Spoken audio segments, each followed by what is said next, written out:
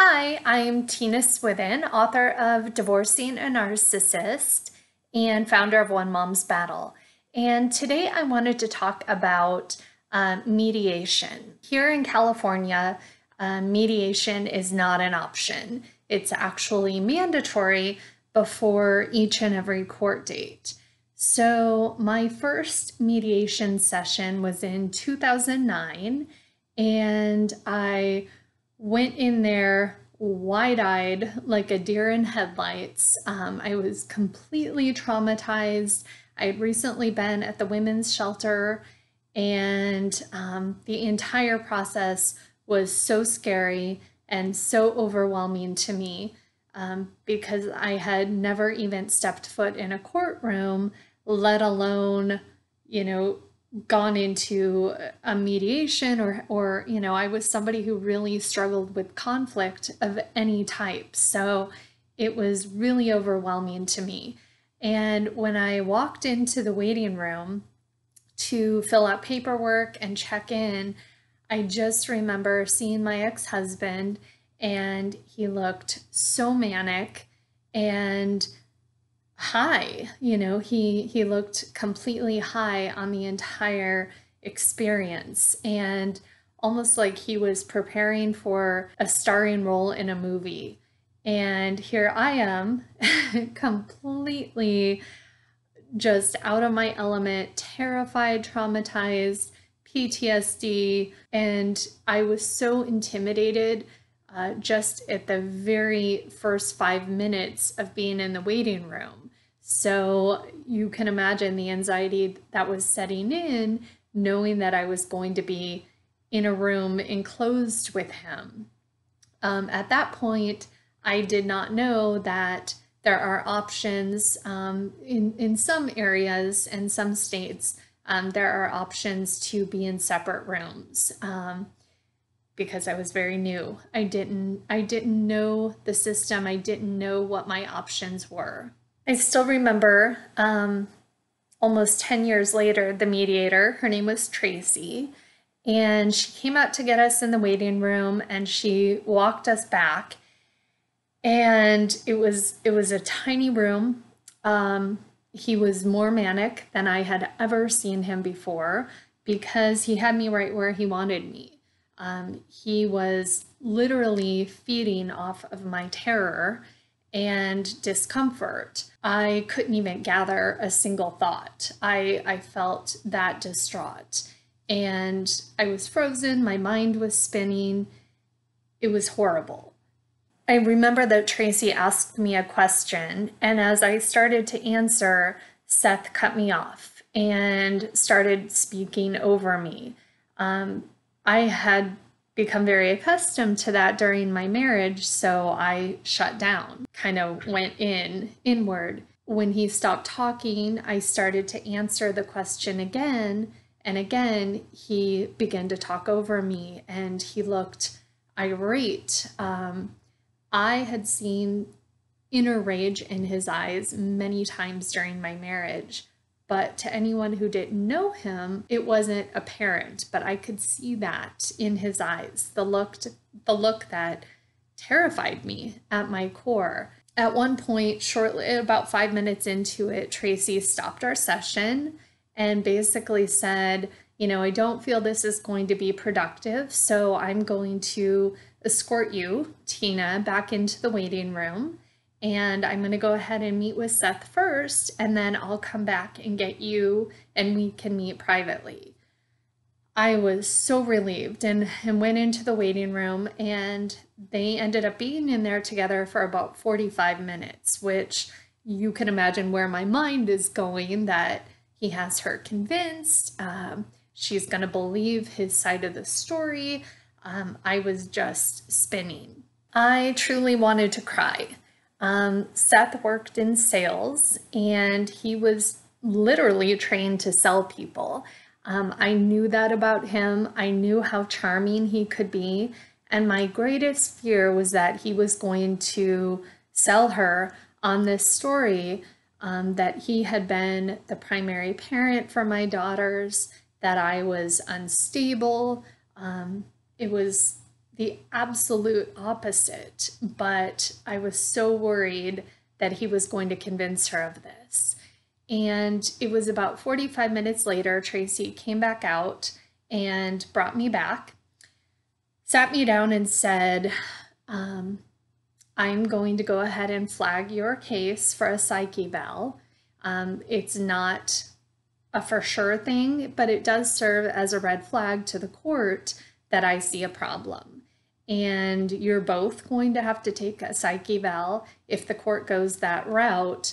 But I just don't feel it's going to be productive for us to continue.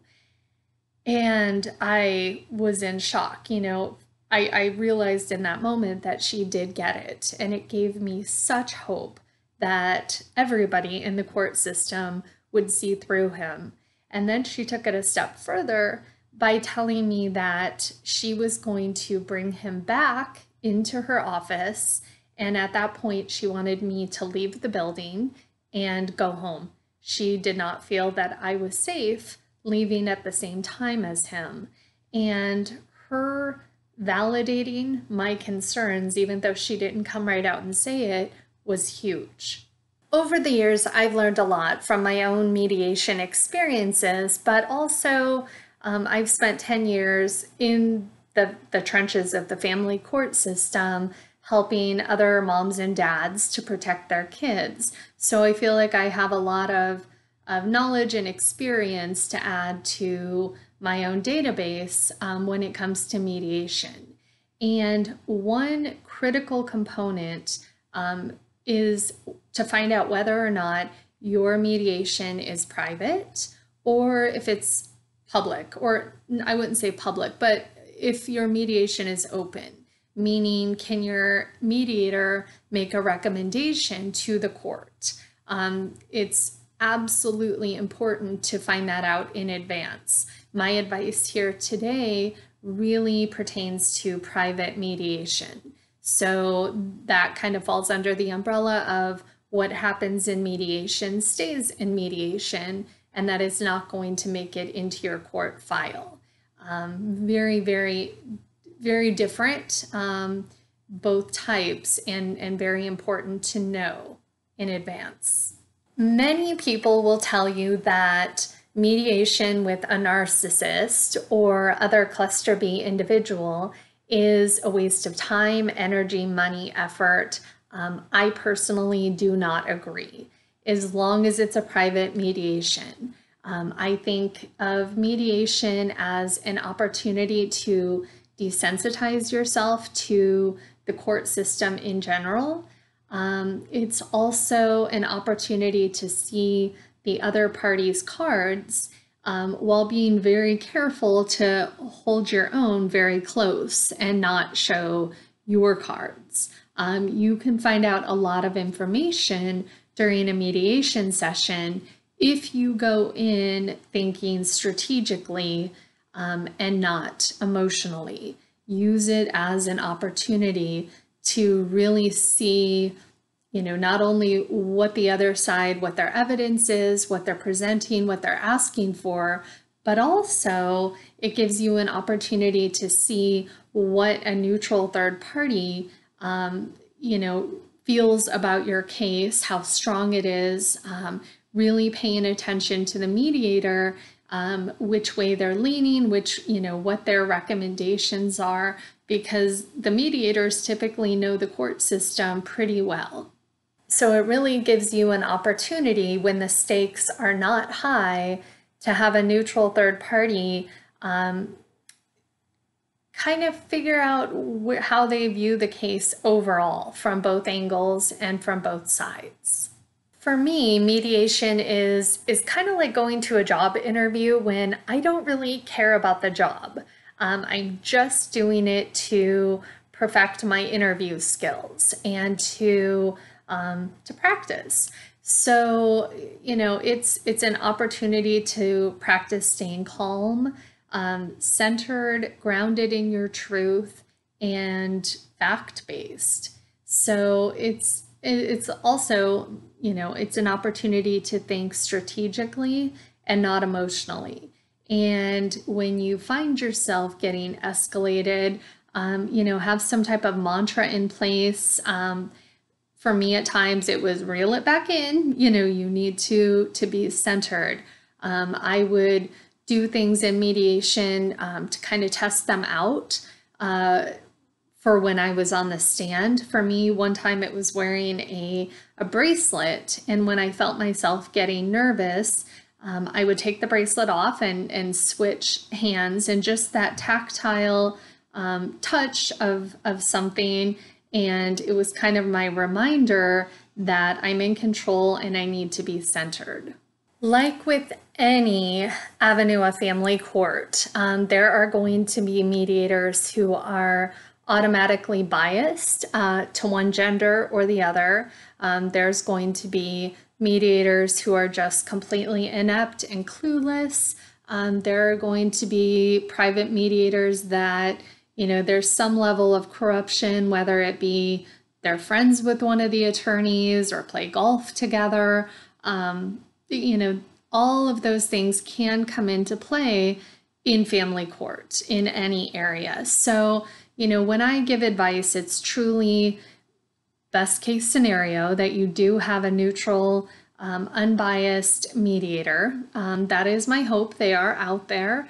I've personally experienced them, and I know there are horror stories, but there are also a lot of positive stories. So my mentality has always been, I'm going to go in there filled with hope, filled with faith, and until someone tells me otherwise, or I've seen it for myself, I'm going to believe that this person truly has my children's best interest at the forefront of their mind. And, that's my hope, whether it's naive or not, that's my hope for all family court professionals.